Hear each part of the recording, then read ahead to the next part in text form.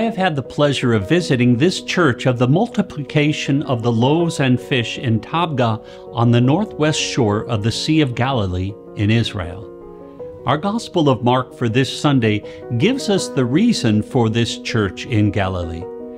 In this Gospel, Jesus feeds 5,000 and fills 12 wicker baskets with just a few fish and barley loaves. Andrew tells Jesus, "There is a boy here who has 5 barley loaves and 2 fish, but what good are these for so many?" Jesus said, "Have the people recline."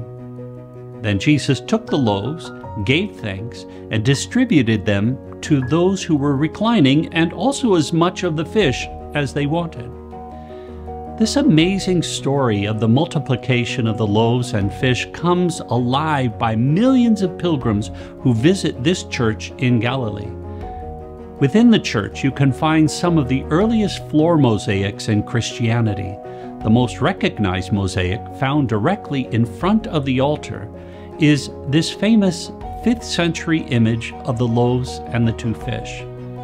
As we consider the terrible state in the Holy Land, let us offer our prayers to our Lord. Let us ask the Lord to take our humble and modest blessings of peace for the Holy Land with hope and trust that He will multiply these blessings by His grace.